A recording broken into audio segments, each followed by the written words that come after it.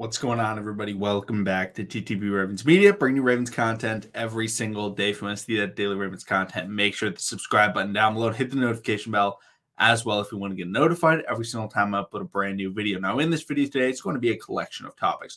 First thing I'm going to be talking about is the Lamar Jackson elbow injury. He didn't practice.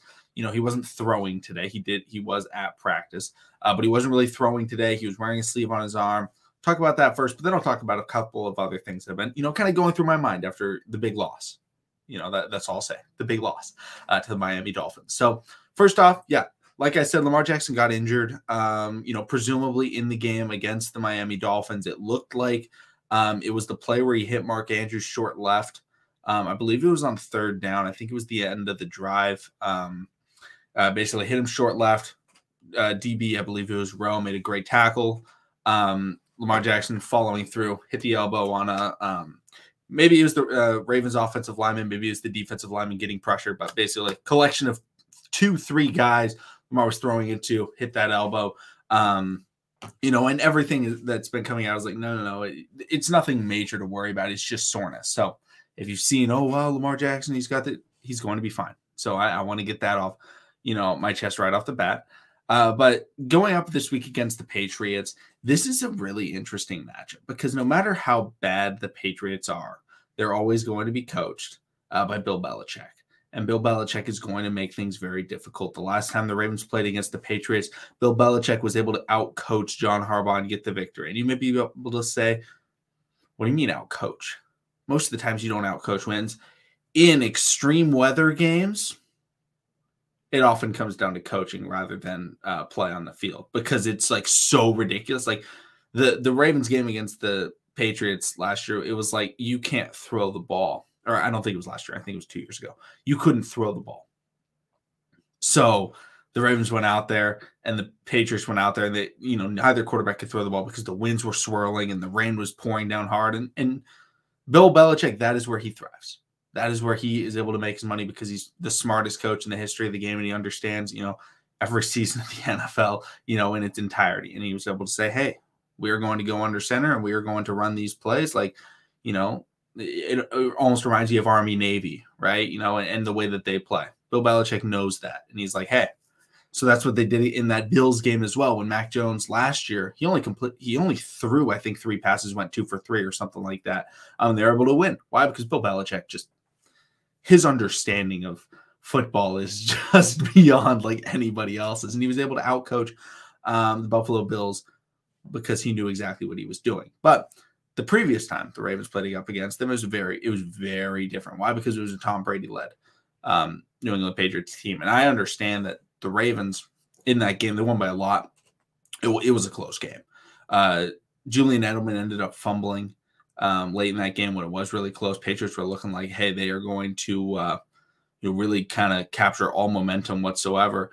And then fumble comes out. Marlon Humphrey returns it for a touchdown, and it kind of broke the game back open for the Ravens. But overall in this game, Lamar Jackson is going to have to play very well.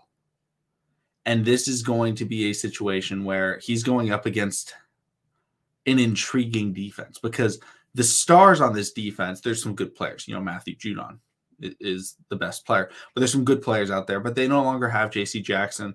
They no longer have, the guys that we're used to seeing in the New England Patriots uniforms, but overall their defense has been playing well. They were able to beat the Pittsburgh Steelers last week. They did lose in week 1. They looked really bad in week 1. The offense is not good with the New England Patriots. That's the benefit, right? Their wide receivers are very, very subpar. So overall, this is going to be a very, very different matchup from the Ravens week 2 game against the Miami Dolphins. And I'm going to kind of compare them because week 2 was, okay, here's what you're going up against. Young coach. He's got great wide receivers in Waddle and Tyreek Hill and the speed. You got to account for so many things. You can't get beat by the deep ball and all this stuff. Crazy speed, crazy speed, crazy speed. And then on the defensive side of the ball, you're like, okay, they got Javon Holland. They have a very solid front 7, with some young assets, Melvin Ingram, kind of the vet, but then they also have Jalen Phillips and, plenty of other guys. But they also have Xavier Howard. And it's like, okay, stay away from the playmakers. That's what's going to win them the Dolphins this game if they're able to do it. And it's, all about that cover zero, and it's all about getting that pressure. The Patriots are like, we're going to play as sound football as possible and make you make mistakes. They, again, like I said, they don't have J.C. Jackson anymore. So it's going to come down to Matthew Judon trying to get that pass rush. And the Ravens, health-wise, Ronnie Stanley has returned to practice, and he is taking part more, I'll say, aggressively in the individual drills and stuff like that. He's taking more on, which is a good thing. It's showing signs maybe he's able to return. But overall in this game, I think the run game is the biggest thing against the New England Patriots that the Ravens need to have working. And whether that's having J.K. Dobbins back, I don't know. I do not know if he's going to be able to return, but if he does, it would be a major benefit because Bill Belichick is going to recognize, Bill Belichick is a very smart coach, the Ravens' run game isn't working right now. It's not working whatsoever. Now, they did get a 79-yard rushing touchdown or 78-yard rushing touchdown from Lamar Jackson. So statistically, Ravens' run game looks great. The Ravens' run game is horrible. The running backs are not hitting the holes. If you guys have seen the Justice Hill play, that one looks really bad in, with all the different angles. It's like, dude, what are you doing? Still doesn't know how to run north and south, but Kenyon Drake, Mike Davis, those two guys, if they have to be the guys, Bill Belichick is going to say, hey, those guys need to beat us. Which is very different.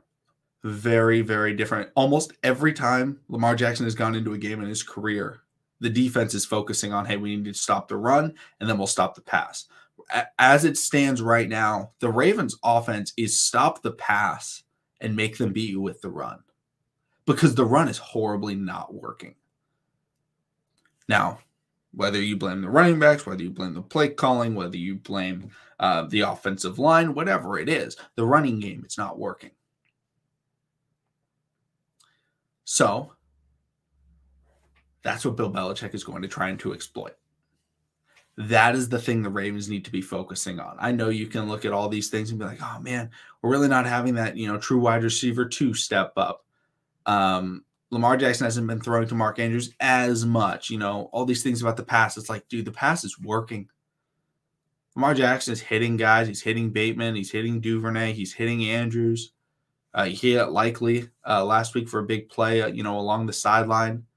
Pass game is working. They need to fix that run game.